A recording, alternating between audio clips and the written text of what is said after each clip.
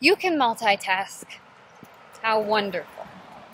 You can tweet, you Twitter and tweet, you email and text. Your life is abuzz with electrical communication.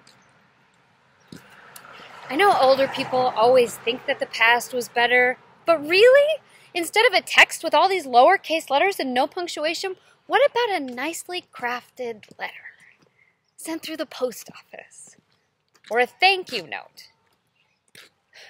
We used to lick postage stamps back then. Obviously, you've never heard of that. They didn't just peel off ready-made with the stick stuff on the back. The sticky stuff had to be triggered by your wet tongue. It took time. If you were sending out many letters, you could be licking postage stamps for 10 minutes or so.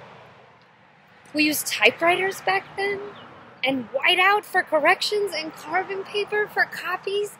We had telephones, and we had to dial the number by putting our index finger in a round hole representing 2 to 0. And if the number was 9099999, it could take hours just to dial it. We had to have patience then.